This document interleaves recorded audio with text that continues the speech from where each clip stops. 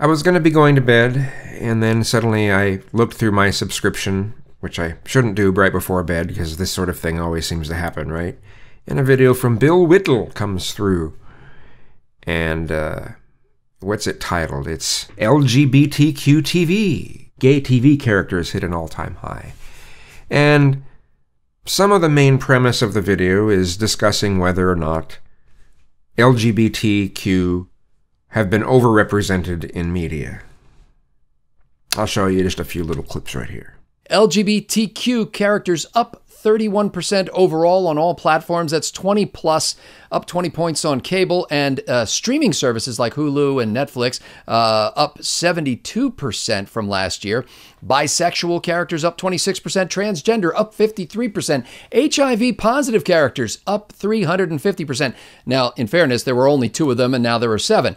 Having a character like that in every single show does tend to overrepresent that group, and it overrepresents, I think, the influence that they have. That's a fair criticism, and I'm going to give them credit where it's due.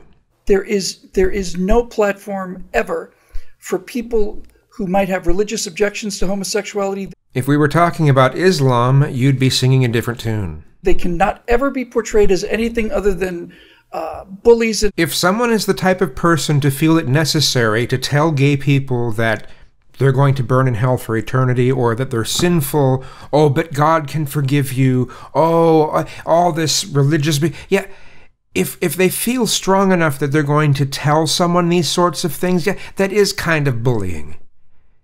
It's just like the people that go around saying that white people are of the devil. How do you feel when people say that sort of thing to you? Well, you kind of find it ridiculous because, well, their religion must be ridiculous. But you don't like it when people treat your religion as ridiculous. Well, you're the religion, the religion of the United States. Yeah, whatever.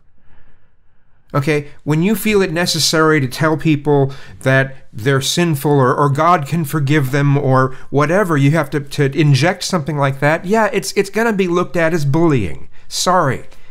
You know, leave that shit to yourself. Keep that shit to yourself. If you feel that way, if you feel this way that people are interpreting as hateful, whether it actually is hateful or not, which it is, by the way, just keep that shit to yourself. Why do you have to announce it to everyone that you feel negatively about this group? Oh, but it's God that feels this way. I'm just why don't you shut the fuck up? How about that? And sadists and potential murderers. What programs or movies or whatever are depicting Christians who think gay people are sinful as murderers? I'm not seeing those depictions. Where are you seeing those depictions? Oh, it's made up out of your head because you can't stand people criticizing your fucking religion. You cannot have an honest difference of opinion on this. You're right. There can't be an honest difference in opinion. Oh, my existence is sinful. No, fuck you. That's my opinion. And this character, this guy, real guy, said that he was practicing a homosexual lifestyle, but he came to faith in Christ and has since stopped behaving in a homosexual manner. And why would they ever feel like they should not do that? Oh, because they're sinful, because this religion has forced them, has guilt-tripped them, has made them have the fear of burning in hell for eternity, scared them into not having that anymore. That's okay with you, because it doesn't affect you. Well, after this show, the makers of the TV show apparently pulled his audition video from YouTube and Facebook because of the backlash. And the government of Malta actually made a statement kind of decrying this sort of hateful... They're laughing at this being called hateful. Where do some of you draw the line? What is hateful? Is the only time something hateful is the point when someone becomes violent? That's hateful, and at any point before that, it's not hateful? Oh, the belief only becomes hateful when someone becomes violent with it? The belief itself can't be hateful? Words can't be hateful? Suck it up, Buttercup? Is this the reality that LGBT should be looking forward to in your fuck your feelings future? Is that what you want? I hope that's not what we allow for in November, because let's be clear, people like Bill Whittle and many others are the face of the religious right. It's the face of religious Republicans. And whether or not you agree with them or not, when you stand with a party that pretty much upholds that kind of shit, you're upholding that kind of shit. Do you want to uphold that kind of shit? Is that what you want things to be like for the LGBT? To where we can't even call it bullying when someone is harassing us with "you're gonna burn in hell for eternity, sinners." We can't even call that bullying. That's what we should put up with? Oh, they're just words? That's what we should put up with? Is that what you really stand for? Think about it. The idea that somebody could be behaving gay and no longer be gay is so-called gay conversion therapy. Yeah. That you've certainly got to make sure you keep a firm lid on the idea of somebody coming to confession of their sins and looking for redemption. You've got to stamp that out wherever you find it. And that right there, they'll probably consider Christian persecution because it's being stamped out. You know, making people feel bad for their very existence, for something they have no control over. Oh, but you'll claim, no, they have control over it. No, they don't have. People don't have control over who it is that they're attracted to. Sorry. But that's not hateful. Yeah. But if it was coming from another religious book like the Quran, you know, and it says that women, says certain things about women and says certain things about, well, it says other things about gay people, and it says, you know, if it's coming from the Quran, you'll claim it's hateful. But if it's from your book, oh, it's okay. No, just check this out, okay? Check it out, okay? You can have those kinds of beliefs, okay?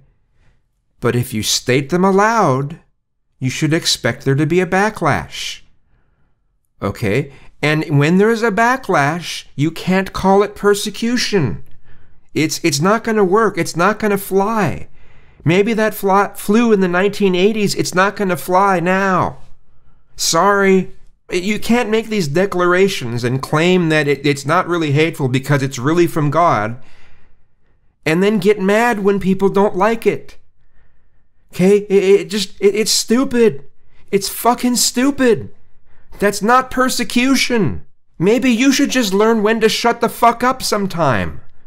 If you don't want people to call your belief hateful, then stop stating it aloud. You know, people aren't calling you hateful for stating you're Christian. People are calling you hateful when you state some of the views that are hateful. That's when you're called hateful. Okay? Now, if there are instances where people are just being persecuted for simply stating that they happen to be Christian, okay, that's different, and you should call that out, and that's wrong, and it's fucked up. But that's not what's going on. Well, I'm just stating my beliefs that ... Oh, I'm just stating my beliefs that gay people are sinful and they should change their ways. Yeah, sorry, that's a hateful belief. No, it's not. It comes from love. The reaction is going to be this. No matter, you know, you're not going to change people's. People aren't going to jump up and say, "Oh, yes, I'm sinful. I should praise the Lord because I'm sinful." And it's all from love. My hating myself is full of love. Now, sorry, it doesn't work that way.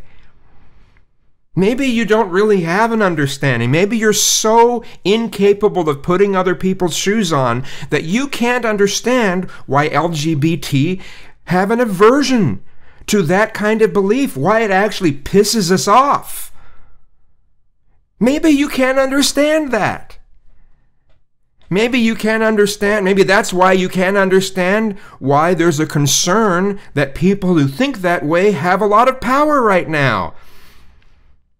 And they're giving a hell of a lot of lip service to the most evangelical religious types out there, and you wonder why we're concerned. But the left, look out the left, look out the left, they're unhinged. Yes, we're kind of unhinged because we're worried. Look what's being put up on a pedestal. Look who all the lip service is being done to. Look at the groups. And now, the dog whistles to the white nationalists? Look at the left! Look at the left! We're being persecuted because people don't like it when we tell gay people that they're going to burn in hell for eternity. But look at the left! Look out to the left! Fuck you.